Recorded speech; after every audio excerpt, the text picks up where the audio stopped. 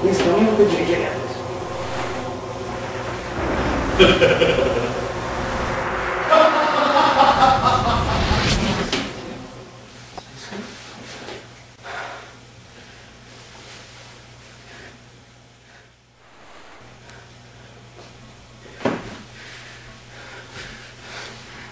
I know it was real. I send you what I saw. You decide.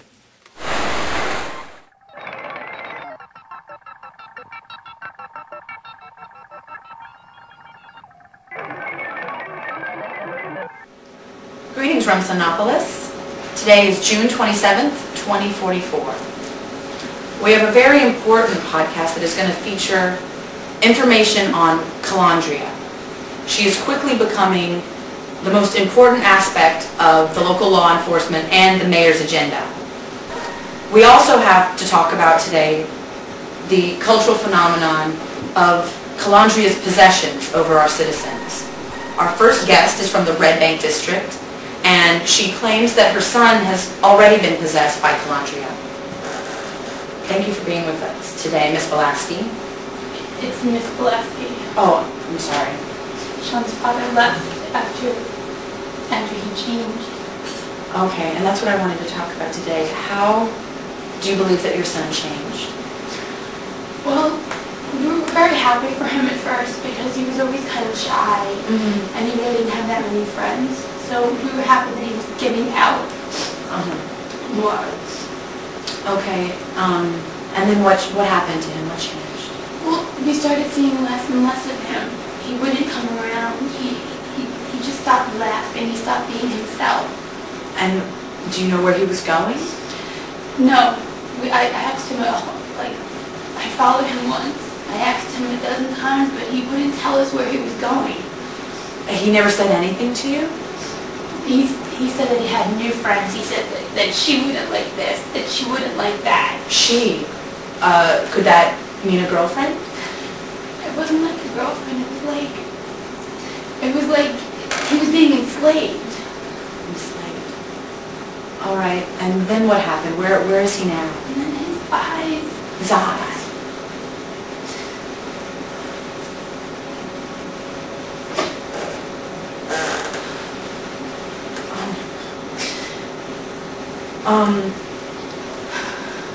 Okay, Miss Velasky, would you mind plugging this in right there? I'm going to download this picture.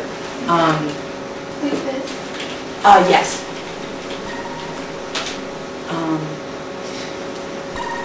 Yeah, it looks like the dark eyes seem to be a direct indication of possession by Kilandria.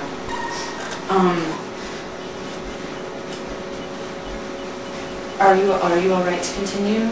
Yes, I'm okay. Because it looks like we have a caller. Would you like to answer any questions? Because you don't have to. Yes. Okay.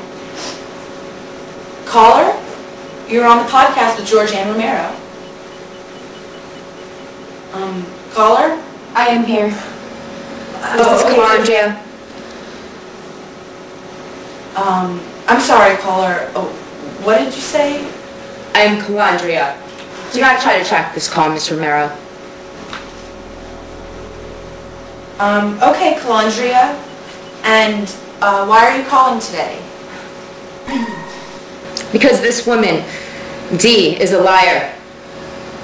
I cannot allow her to talk about me or her son. He is a good man and an asset to me. I am not a liar. You're a monster. Just please give me my son back. I did not take him. That is why I've called. No one, not a single one of my people, have been forced or possessed by me, except those who have attacked me, of course. They deserved it. They were a threat, and I defended myself. Kilandria, what is your intention? Why are you taking these people? To control. Control Nothing what? more. Control. To control what? This city. Your lives. Your freedoms. Well, those are things we're going to be very reluctant to give up. That is why I need my followers. That is why I need your son. Please, just give me my son back. He left you and came to me. His father was a monster, not me. His father is a good man. No, he hit Sean, and you let him. That is not true. That is a lie. Sean, is that true? It is true. Sean! Sean, tell your mother that that is true. It is true, Mother. Sean, is that you? Is that really you? Yes. Honey, are you okay? Tell your mother she's a liar. You're a liar, Mom. I'm fine where I should be. You are a liar. I have no time for liars. I am not a liar. She is a monster. Miss Romero, we will talk again, when I wish it.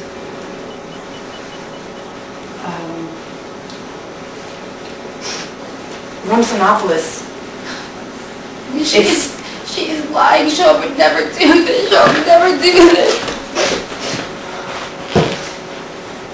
Rumsonopoulos, it looks like for the first time we actually have made contact with the crime lord Kilandria herself.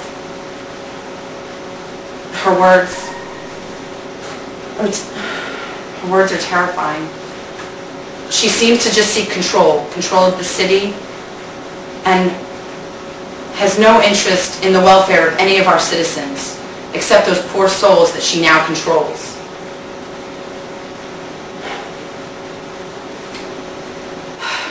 This is George N. Romero, signing off. Be safe, Rumsonopoulos.